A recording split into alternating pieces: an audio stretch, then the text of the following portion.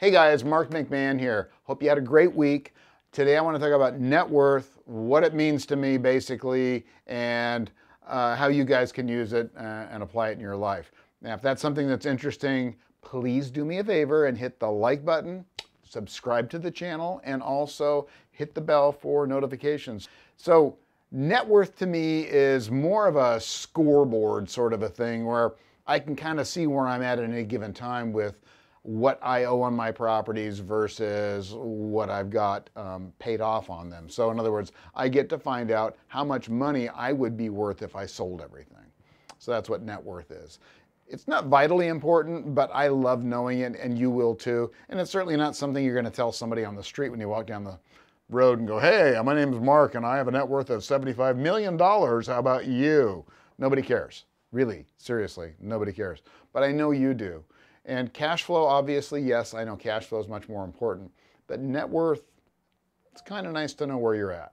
So anyway, take a look, and I'll talk to you in a couple of minutes here. Have you guys ever wondered what net worth meant when you hear these hoity-toity, really rich guys talking about, oh, my net worth is $1 billion. Want to know how they figure it? I'll show you. It's really easy.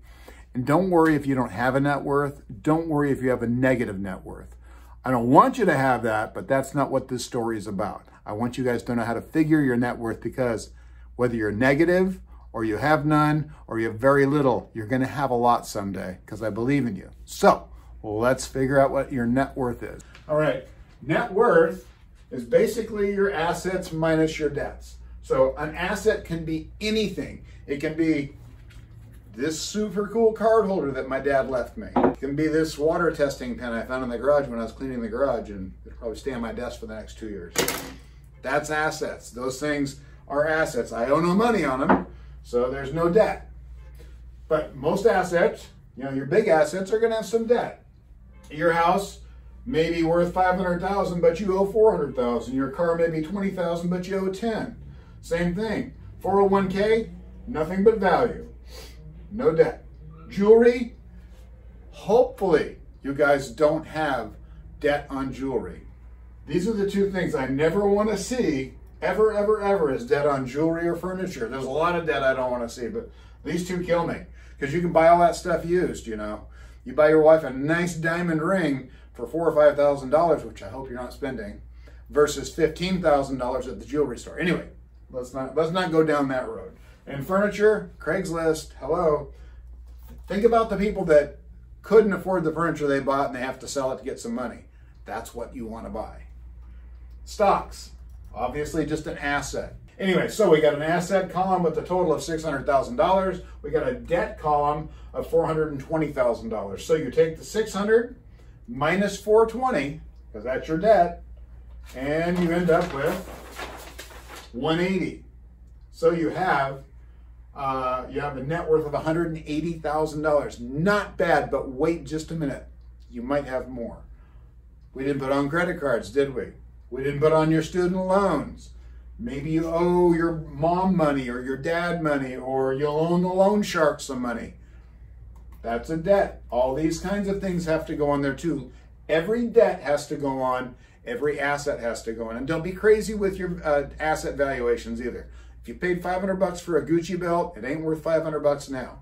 Sorry. Put the real worth on there so you guys know a real number, because you want to see that grow. This is part of the fun of investing, is watching those assets grow and watching your net worth grow. There's nothing better than waking up in the morning going, I've got $3.5 million net worth, baby. It's awesome. It's a good feeling. All right. So we've got 180 here, we got 35 there.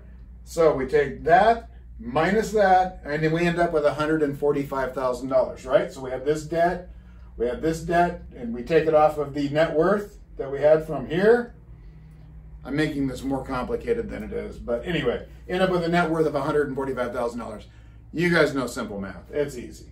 $145,000 of net worth is pretty darn good start, but I want to see more, okay?